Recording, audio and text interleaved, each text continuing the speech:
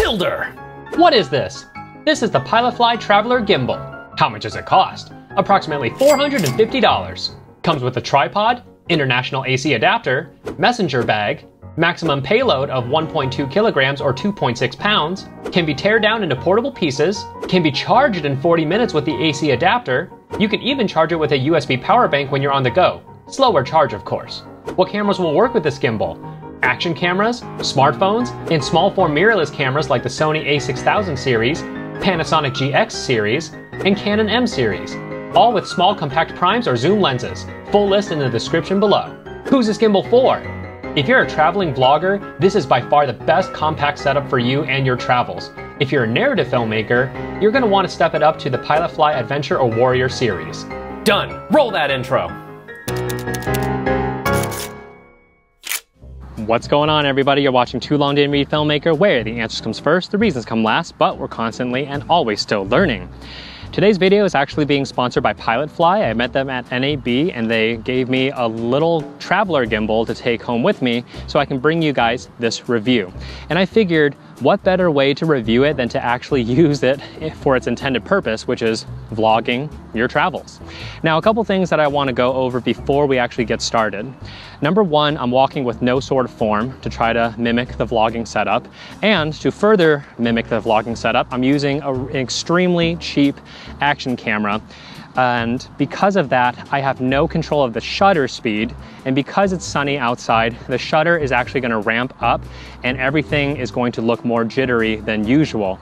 And because of that, I just need you guys to know that's no fault of the Pilotfly at all. That's simply the limitations of the action camera, which again, to further show what you can expect when you're vlogging with an action camera.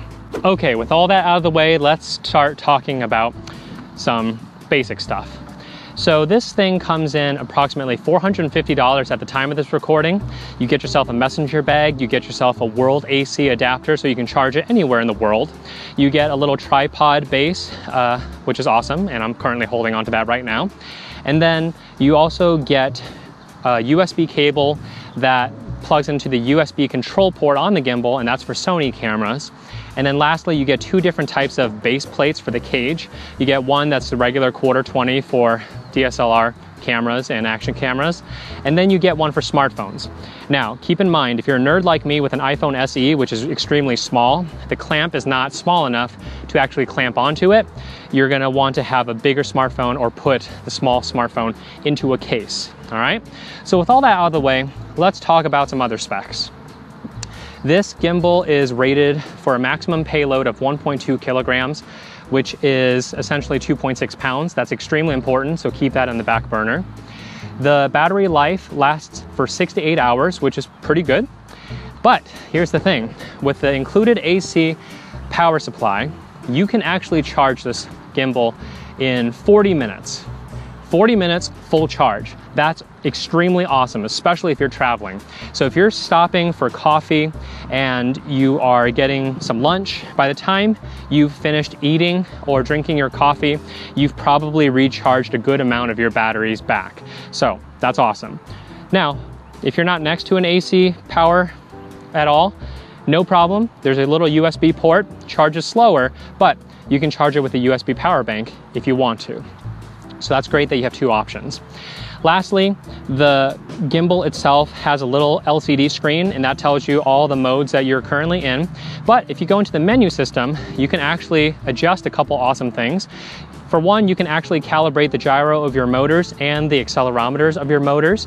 That's really awesome. And then lastly, you can actually even get down to the motor's response. So you can actually change the speed of its response, the range before it actually activates, what have you.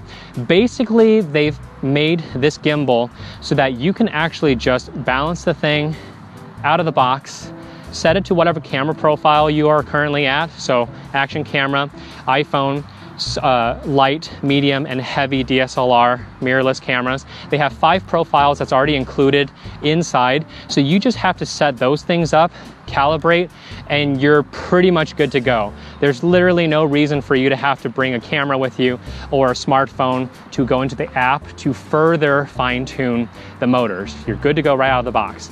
That being said, The smartphone app is extremely detailed. So you can pretty much dial in the exponential curve of how the motor reacts to your movements.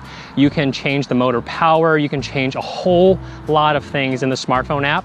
So if you're somebody that loves to tinker with the motor settings, then go ahead and go into the smartphone app and do it that way. Okay, here's the major question. Who is this gimbal for exactly? Well, it's pretty much in the name, traveler.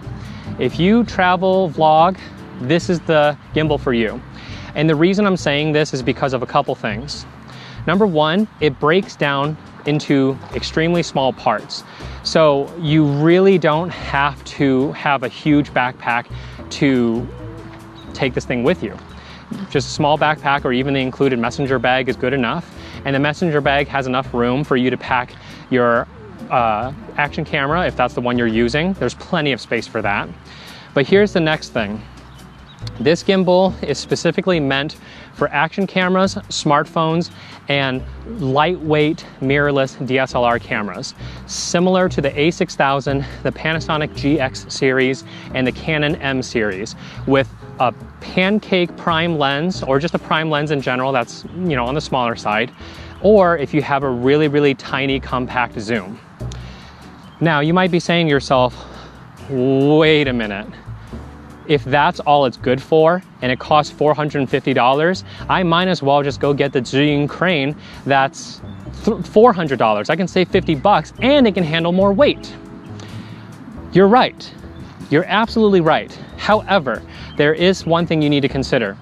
If you actually use an action camera or a smartphone on that gimbal that can handle a lot more weight, you're gonna have to jump through a couple of hoops to make it work, because those motors are much more powerful, and if you put something that's too light, it's going to not understand how to correctly balance it. Whereas this gimbal specifically is perfect for someone that travels that also wants cinematic image.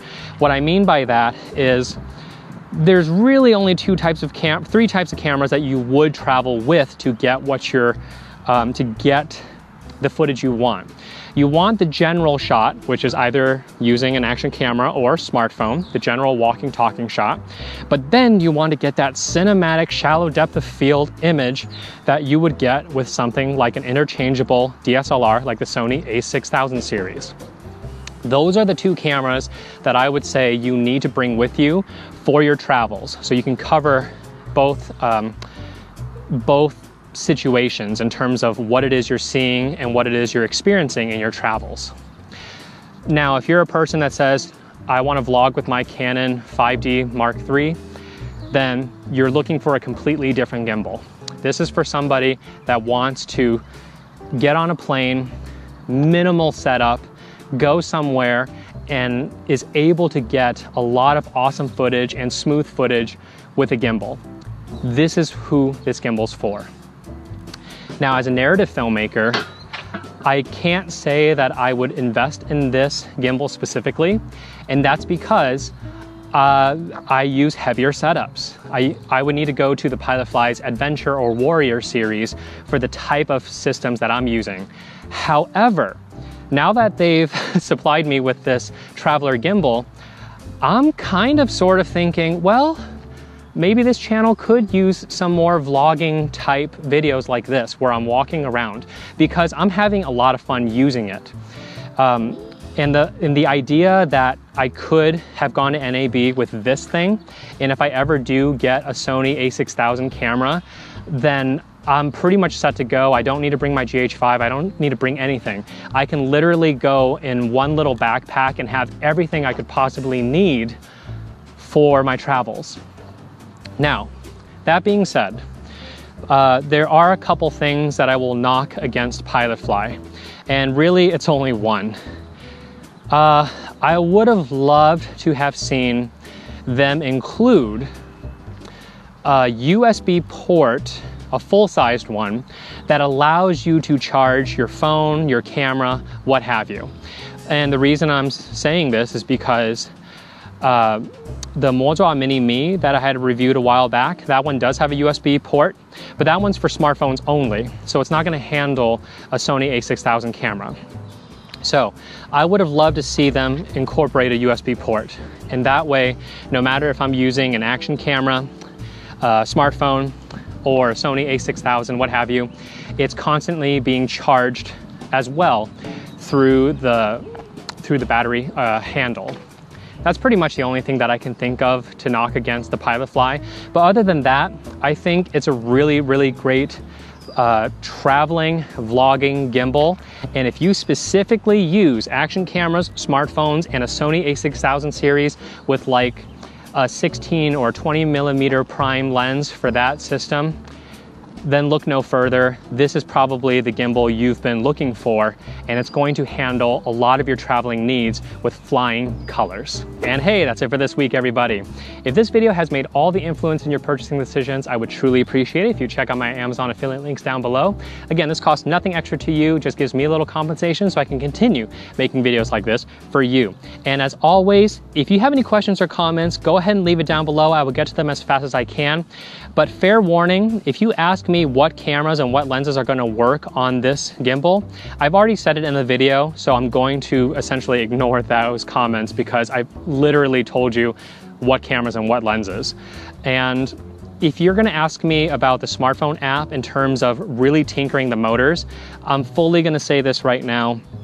I'm not that kind of gimbal user that really dives into the motors. I basically balance everything, see what the standard profile does, and if I have to change the follow rate, I will. And that's basically it.